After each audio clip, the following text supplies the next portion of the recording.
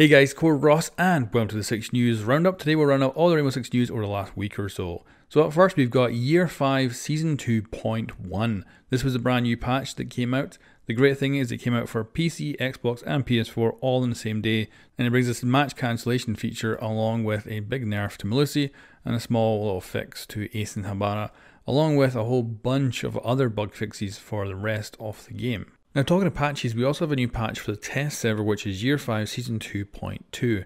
Now there's nothing exciting in here, there's no like balance changes or stuff like that, but it is bringing a bunch of bug fixes, but also new reporting categories. So they're going to change toxic behavior to griefing when you're reporting. You can also report cheating, voice abuse, this is for players on the same team as you, and abusive chat, which of course you can report for both teams. So that is the next patch which is currently being worked on. Nothing exciting like I say, but it is on the test server right now. Moving on from that, we had a dev blog which was called Rainbow Six Siege Anti-Cheat War.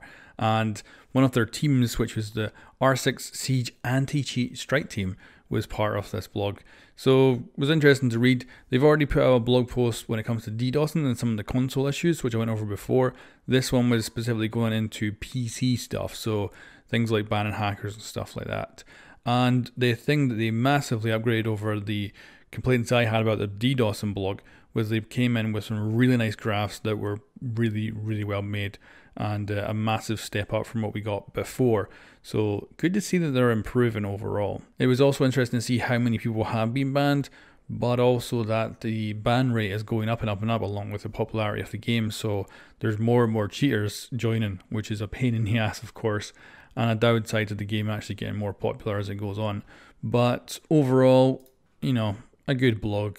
There's also something that might have went under the radar for a lot of people, and that was they updated their issues blog posts, which they regularly update.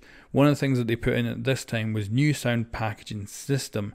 Now this actually was in the top issues before, back early at the start of this year, and it was said to be coming with Season 2, but I think obviously the human malware did kind of mess that up for a bit. So it's now targeted for Year 5 Season 3. It does have a new name now, so we have a better idea of what's actually coming with this, and it sounds like it'll be pretty significant and also help them to fix sound-based bugs in the future. But will it actually work? That's the big thing. Then we've got, of course, the Battle Pass that came out this week too. I'm not too fussed about the Battle Passes, I don't usually spend too much time on them.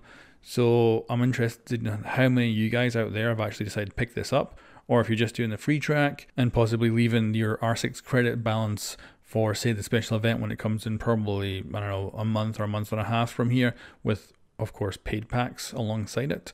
So let me know what you're thinking of the Battle Pass so far. So that's it for this week, guys. It's been actually surprisingly busy. I was expecting it to be a lot quieter this week. We had a lot more information than I was expecting, which was good.